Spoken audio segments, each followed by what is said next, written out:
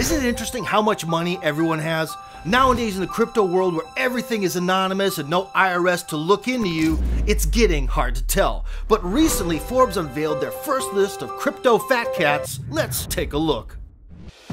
10 major cryptocurrency owners and how much they're worth. We're starting our leaderboard with Galaxy Digital CEO Mike Novogratz. He's known as Wall Street's king of Bitcoin. His estimated current crypto worth is around $700 million to $1 billion. Ninth place.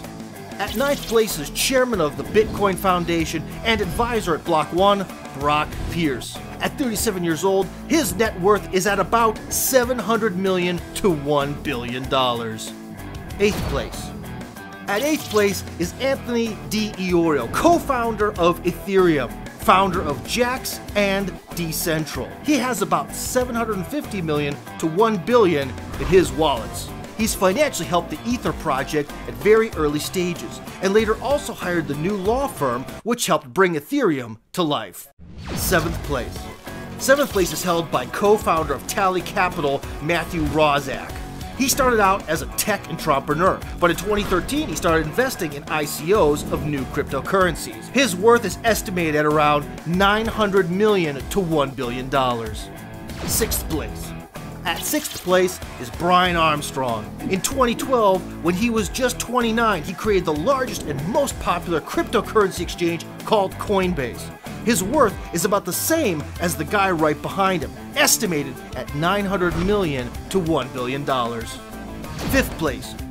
Matthew Mellon, a private investor, the heir to one of the largest banking portfolios in the USA. There are rumors he has a history of drug abuse, so when his family heard about his enthusiasm for cryptocurrencies, they decided it's just another bad habit and made him sell all his bitcoins. However, later he switched to XRP and invested $2 million. Now he's worth about $900 million to $1 billion. Not bad for a supposed drug addict. Fourth place.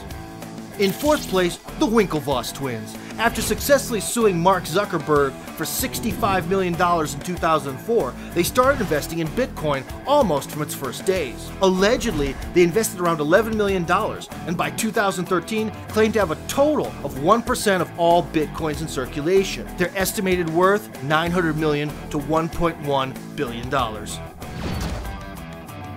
The last of the top three, Changpeng Zhao, founder and CEO of Binance cryptocurrency exchange, which in just 180 days became the world's largest platform for trading digital currencies. Yeah, his net worth is estimated from $1.1 to $2 billion. Second place.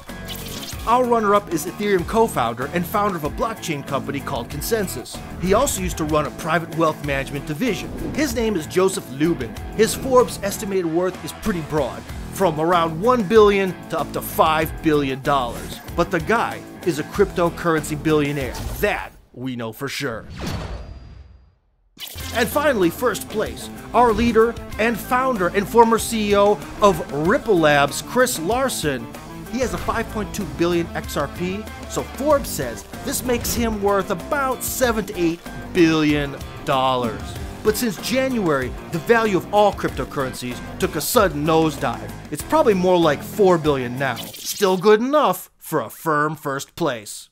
Curiously enough, Ethereum's main visionary, Vitalik Buterin, fell short of his Ethereum partners. His net worth is only around $400 to $500 million. So now you know who's backing all your new projects, or who you might want to approach at a cryptocurrency conference and invite for a couple drinks later. Please like this video and subscribe to our channel.